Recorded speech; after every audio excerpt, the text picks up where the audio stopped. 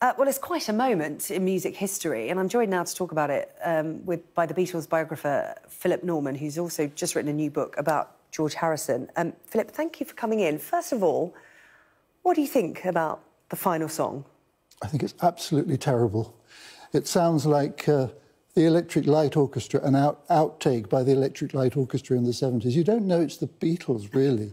It's such a mess. George, who could be very sort of ill-tempered, as I know, because I've just written a book about him, didn't want this to go out. It's been around since the 90s. Is that because he didn't like it or because it was quite difficult? Because it was a difficult process. The original demo was recorded by John Lennon in 1978 on cassette. So you can imagine trying to bring that up to modern-day music standards was difficult. Was it because of the process or because he didn't like the tune like you? Well, no, it's not that I don't think there is a tune, quite honestly. And, I'm loving your honesty. John was doing a lot of doodling. He was supposed to have retired, but he hadn't really retired. He was still competing with Paul privately in the Dakota building. And there were actually 4 on a cassette tape.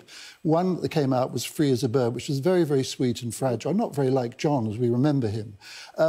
But George, in the end, he didn't think they'd got it back to the sort of standard to release, and he was right, and I rather respect George even more for that.